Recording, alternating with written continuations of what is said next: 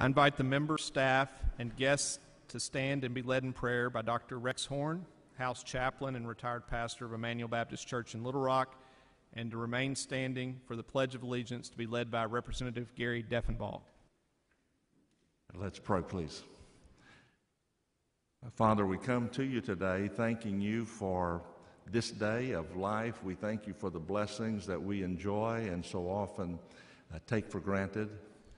I thank you, Lord, for the women and men who are standing before me, more than that, before you in this house, in the chamber today. I pray especially as they come together for a more specific purpose that you would bless them, that you would be with them, that you would guide them. I thank you, Lord, that you have given us opportunities to serve and that these have been elected to serve and to represent people in their areas, but also to represent the people of our wonderful state. I pray that you will always help our house to be people who are principled, who are people of conviction, but also, Father, that always keep in mind the greater good, to be able to talk, to find common ground, to have respect and civility and kindness toward one another and toward those that believe as they do or don't happen to follow the same path. So we pray guidance. Bless our speaker, and bless all who serve and have a part in these days. At the end of the time, help them to sense a accomplishment, a measure of satisfaction. Lord, thank you that we have opportunities to impact people. So often, what we do may seem to be somewhat common or mundane, but there are other times when it really does impact lives and health of people of our state, our neighbors, our friends, our families. Bless them each one. In Jesus' name, amen.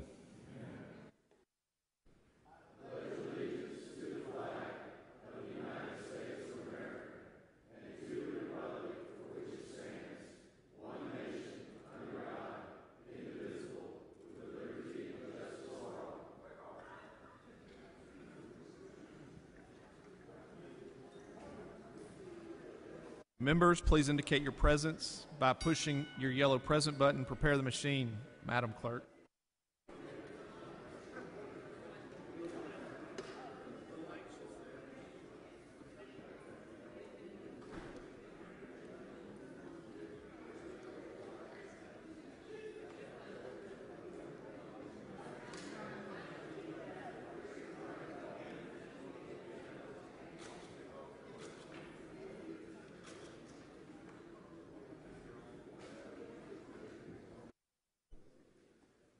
Cast of the ballot, Madam Clerk. With 87 members present, the chair sees a quorum. Are there any requests for leave? Representative McElroy, for what purpose? Leave for Representative McGee. Is leave granted for Representative McGee? So noted. Representative Deffenbaugh, for what purpose? Leave for Lane Jean. Is leave granted for Representative Jean? So noted. Representative Hollowell, for what purpose? Leave for Representative Lynch. Leave granted for Representative Lynch. So noted. Representative Hollowell, you're recognized. Leave for Representative Coleman. Is leave granted for Representative Coleman? So noted. Representative Gonzalez, for what purpose? Leave. You're recognized. Leave for Representative Gray. Is leave granted for Representative Gray? So noted.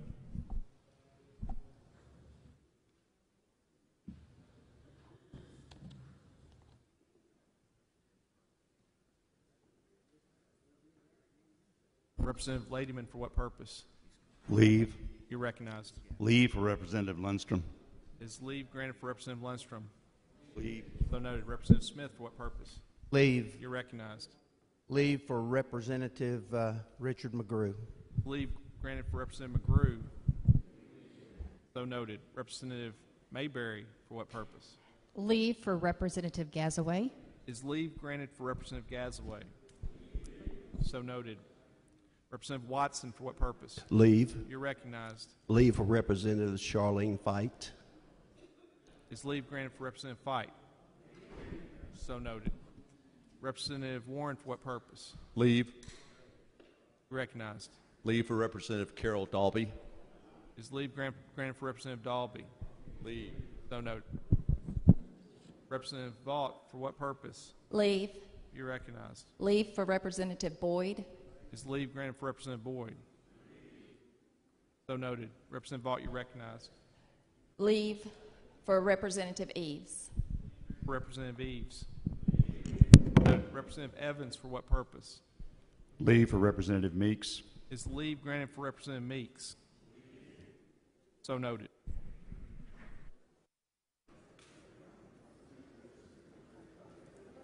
Madam Clerk, please read the proclamation from the Governor. State of Arkansas Executive Department Proclamation. To all to whom these presents shall come, greetings. Whereas an extraordinary occasion has arisen, making it necessary to convene the 93rd General Assembly in extraordinary session, and whereas the Delta variant of COVID-19 has infected thousands of Arkansans in recent months, this variant has infected a higher rate of school-aged children, and it is more contagious than previous variants of the virus. And whereas a COVID-19 vaccine is not yet available for children under the age of 12 years old, and whereas the Arkansas Public Schools will begin in-person instruction in August, and the safety of children attending school is critical, and whereas all efforts should be made to preserve the safety of these children while maintaining the ability for them to attend in-person instruction, and whereas school boards need the flexibility to require masks in congregate settings to protect the safety of children, and whereas Act 1002 of 2021 prohibits public school boards from utilizing masks to mitigate the spread of COVID-19, therefore, there is an urgent need to enact exceptions to Act 1002 of 2021 so that public school boards have the flexibility necessary to utilize masks to mitigate the spread of COVID-19 in schools. And whereas a full economic recovery from the impact of COVID-19 requires a robust workforce, and whereas as a result of extraordinary federal unemployment benefit programs and relief programs, Arkansas employers are unable to fill thousands of job vacancies in the state, and whereas the unemployment rate in Arkansas is currently below the national unemployment rate and consistent with the historical unemployment level preceding the onset of COVID-19 pandemic, therefore, there is no longer a need within the state of Arkansas for extraordinary federal unemployment benefit programs provided under Title IX, Subtitle A, Part 1 of the American Rescue Plan Act of 2021. Now, therefore, I, Asa Hutchinson, Governor of the state of Arkansas, by virtue of the power and authority vested in me by Article 6, Section 19 of the Arkansas Constitution, do hereby call an extraordinary session of the General Assembly to convene in Little Rock on August 4th, 2021 at 10 a.m., and I do hereby specify that the General Assembly is convened in such session to consider and is so advised and enact laws for the following purposes. 1, to allow public school boards and open enrollment charter schools to implement masking protocols to protect children under the age of 12 in a school building, school bus, or other congregate educational settings during times dedicated for academic purposes. 2, to affirm the decision of the Director of Workforce Services to terminate the state of Arkansas's participation in extraordinary federal unemployment benefit programs related to COVID-19. 3, to affirm the reduction and prevention of unemployment in Arkansas takes precedence over the receipt of any federal programs related to unemployment, and the Director of Workforce Services may exercise discretion in the decision to participate or cease participation in any voluntary, optional, special, or emergency program benefits offered by the federal government to address exceptional unemployment conditions. 4, to confirm gubernatorial appointees as required by Arkansas Code annotated 10-2-113, and 5, to provide the payment of expenses and per diem of the House of Representatives and the Senate for the extraordinary session. In testimony whereof, I have hereunto set my hand and caused the great seal of state of Arkansas to be affixed this 2nd day of August in the year of the Lord 2021. Asa Hutchinson, Governor. In accordance with the provisions of Article 6, Section 19 of the Arkansas Constitution, no business other than that which is germane to the items in the call of the Governor will be considered until all items in the call have been disposed of. Representative Slate, for what purpose? Motion. Let's hear your motion. Mr. Speaker, I move we suspend for the duration of this special session House Rule 38P through T, setting minimum lengths of time for circulation of physical impact statements related to specific types of legislation. That's a proper motion. It's not debatable. All in favor say aye. Aye. Any opposed? The ayes have it. Representative Slate, for what purpose? Motion. Let's hear your motion. Mr. Speaker, I move that we suspend for the duration of this special session House Rule 41A, requiring bills to be on the desk for at least 24 hours before final passage, and 41B, prohibiting bills from being placed on committee agendas no sooner than the second calendar day following its filing. That's a proper motion. It's not debatable. All in favor say aye. Aye. Any opposed? The ayes have it. Representative Slate, for what purpose? Motion. Let's hear your motion. Mr. Speaker, I move we suspend for the duration of this special session House Rule 60A, setting minimum lengths of time for notice of committee meetings. It's a proper motion. It's not debatable. All in favor say aye. Aye. Any opposed? The motion's adopted.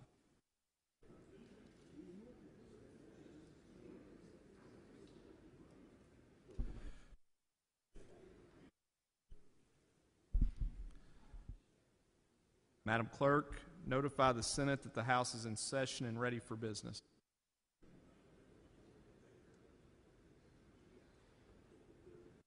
Madam Clerk, notify Governor Hutchinson that the House is in session and ready for business.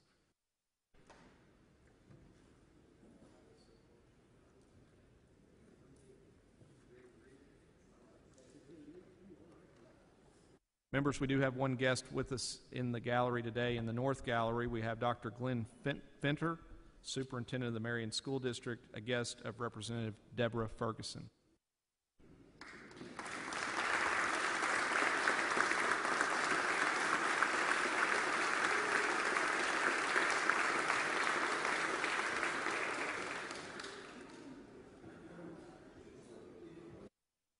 Read the bills, Madam Clerk. House Bill 1001. Without objection, read the bill a second time. House Bill 1001. Public Health.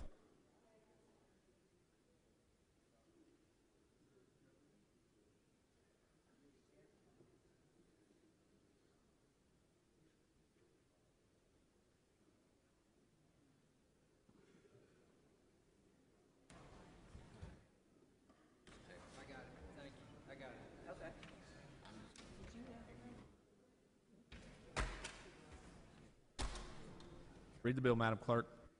House Bill 1002. Without objection, read the bill a second time. House Bill 1002.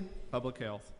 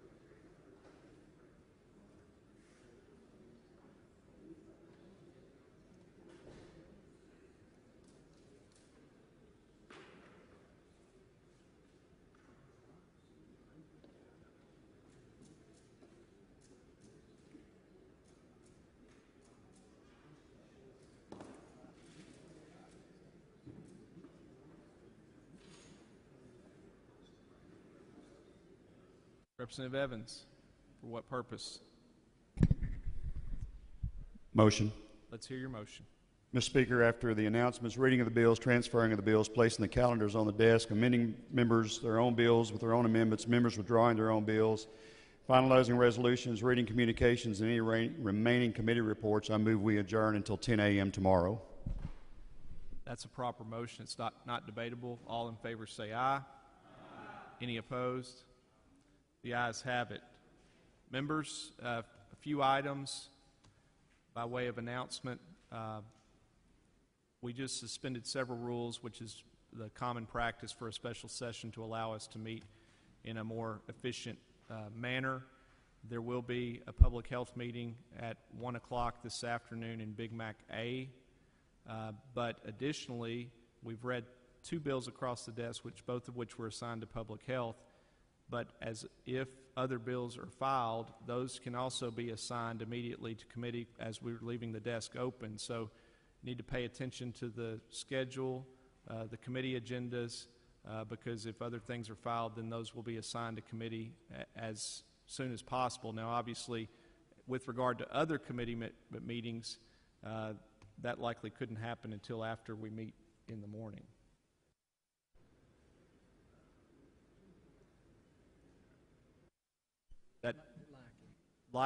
That's likely correct, but just monitor your email and communications from and the House website. Obviously, if you have a committee meeting, we're going to get notice out to you. Representative Wing, for what purpose? Point of personal privilege upon gaveling out, please. Come back to that. Representative Ladyman, I've already covered it, but do you have anything to add to the announcement? You're recognized. Public health will meet in Mac A. Any other announcements? The desk will remain open, and upon completion of the items named in the adjourned resolution, the House will be adjourned until 10 a.m. tomorrow.